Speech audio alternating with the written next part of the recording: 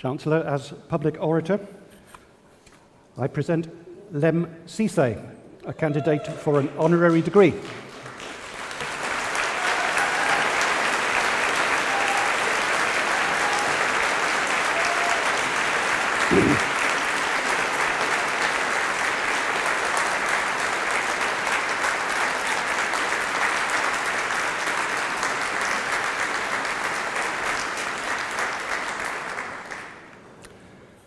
Lemn Sissay is one of Britain's leading poets. He has published several volumes of his own work, has edited anthologies, and appears often on radio, television, and YouTube. Lemn has been a member of many judging panels for literary awards, including the Booker Prize.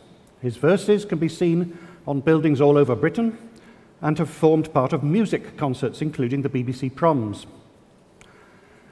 Last month, he was interviewed by Sally Phillips for the BBC to talk about what Christmas meant to him. He sees Christmas as an opportunity for each of us to be the best person we can be.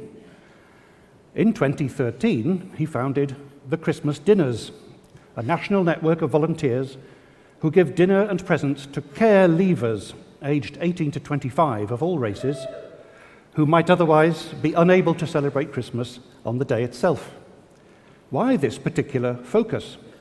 Because Lemn is himself a care leaver, one of those people who have lived not with a family but with the state in loco parentis, in what we call the care system. At the age of 12, his foster family placed him into care. He then spent 6 years in children's homes. No one hugged him. Christmas was not a good time. At 16, a social worker seemed determined to show him that someone did love him. He gave him letters from his mother, pleading for his return, and his birth certificate, which revealed a name he had never heard before, Lemn Sissay. Up until this point, he thought his name was Norman Mark Greenwood. From the birth certificate, he learned the name of his Ethiopian mother. 3 years later, at 21 years of age, he found her in West Africa. She had fled Ethiopia in the mid-1970s via her work with the United Nations. There had been no intention of his being apart from her forever. He was less than 12 months old when she asked for his return. Incomprehensibly, the social worker of the time blocked her request. It took several more years for Lemn to trace his wider family, as can be seen in the BBC documentary Internal Flight of 1995. In 2015, the head of Wigan Council found the files which had been written about Lemn and sent them to him. They are a weekly record of the first 18 years of his life. In lieu of family, these were all the relativity he had with his childhood, all written in the main by strangers to him. On receiving the files, he took the government to court to answer to the evidence that he had been stolen from his mother at birth, that he had had his name stolen, that he was placed with inadequate foster parents, that he was imprisoned unlawfully as a child. There followed 3 years during which a grueling psychologist's report was written about him for the purpose of the case. The report detailed the trauma and the repercussions upon his psychology. Unable to face hearing the report alone, he produced a piece of theatre, and within a week he was on stage at the Royal Court to a sellout crowd. It was called The Report at the Royal Court. Julie Hesmondhoff played the psychologist and read the report to Lemn on stage. The audience heard the results for the first time at the same time as Lemn heard the results for the first time. It was a unique form of verbatim theatre. The government settled out of court in July 2018, which is precisely when Lemn started work on his autobiography. Within a year, in 2019, Canongate Books published his Sunday Times #1 prize-winning memoir, My Name is Why, within which are exact replicas of the files. In the recent BBC interview, when he is asked whether poetry was his salvation, he hesitates and replies that to say that would be to belittle poetry. It's bigger than me, and it's bigger than my story. Poetry is at the heart of who we are. His performances, like his speeches and written poems, change lives. People write to him to say that his words have inspired them to act, to donate to charity, to give of their time to others, to think differently. In recent years, a more lyrical note has come into his poems, though he is certain there is still a need to protest.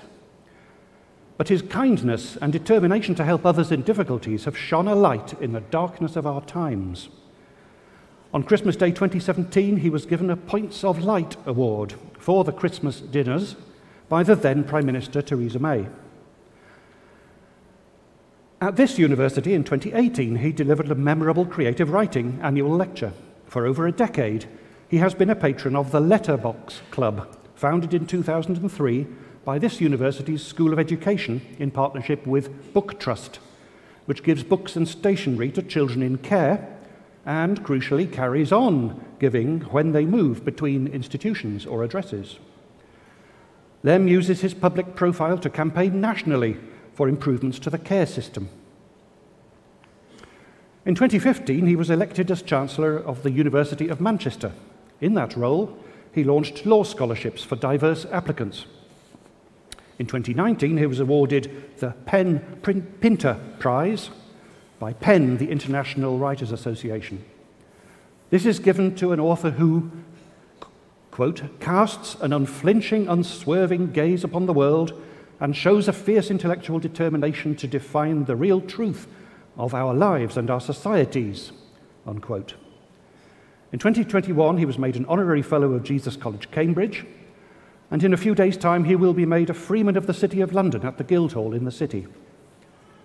During the pandemic, the Duchess of Cambridge, now Her Royal Highness the Princess of Wales, chaired an editorial group which included Lem. They chose the winning selections for a volume of photographs entitled Hold Still, a Portrait of Our Nation, to raise money for the National Portrait Gallery and the mental health charity Mind. Lem's services to literature and to charity had already been recognised in 2010 with the national honour of an MBE. In 2021, this was raised to an OBE. These are just two in a long list of honours and awards.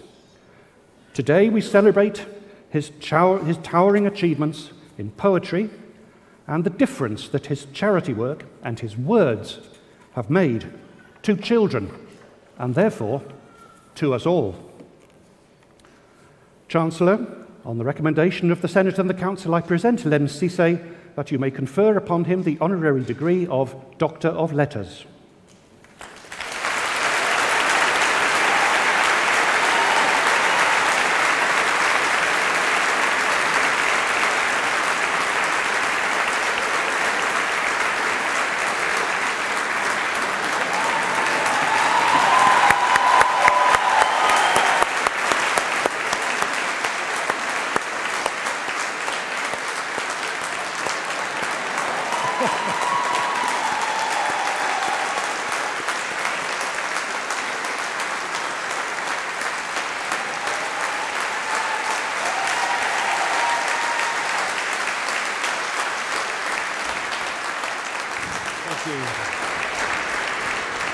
Thank you.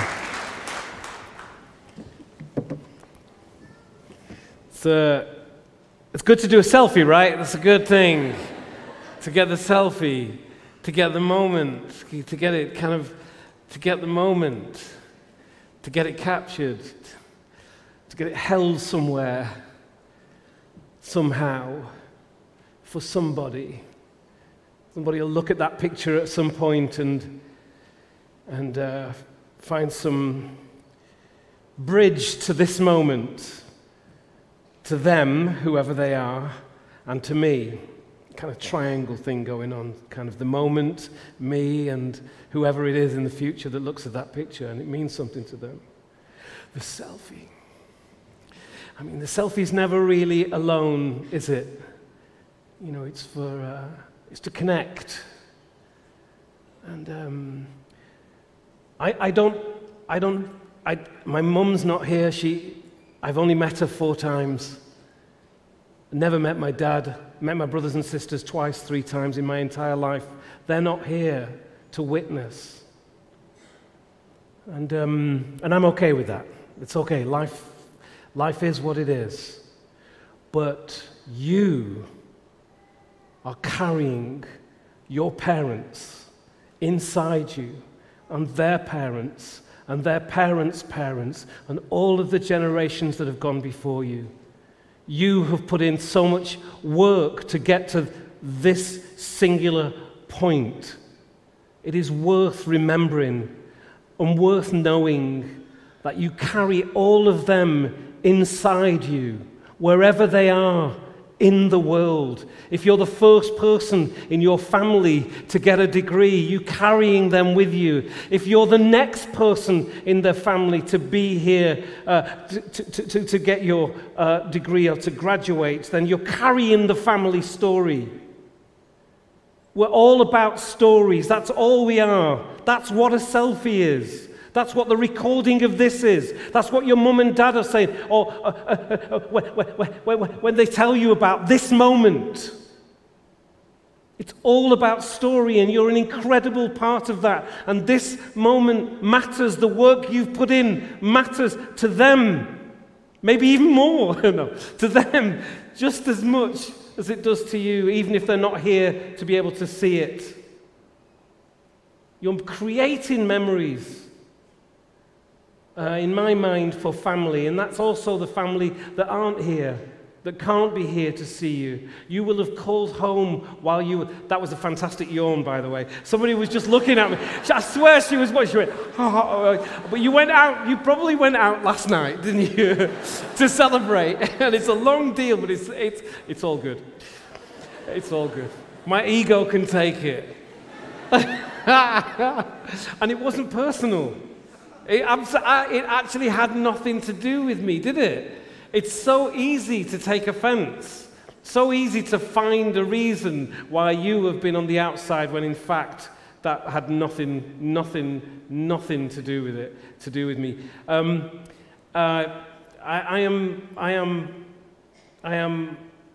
really honoured to be here. I'm here because of the Letterbox Club and Rose Griffith here and the University of Leicester, who get books to children in care. Congratulations for all of the work that you've done. So, some of you will have called home and you'll have said you're all right when you weren't all right. You've studied through the pandemic, one of the hardest times in living history for the rest of your life, and you did it. How good are you? All I had to do was nothing. You're incredible. It's an honor to be here amongst you and with you, and thank you to the university. Thank you, Chancellor. Thank you, Lord Mayor, Vice-Chancellor. It's an honor to be part of Team Leicester.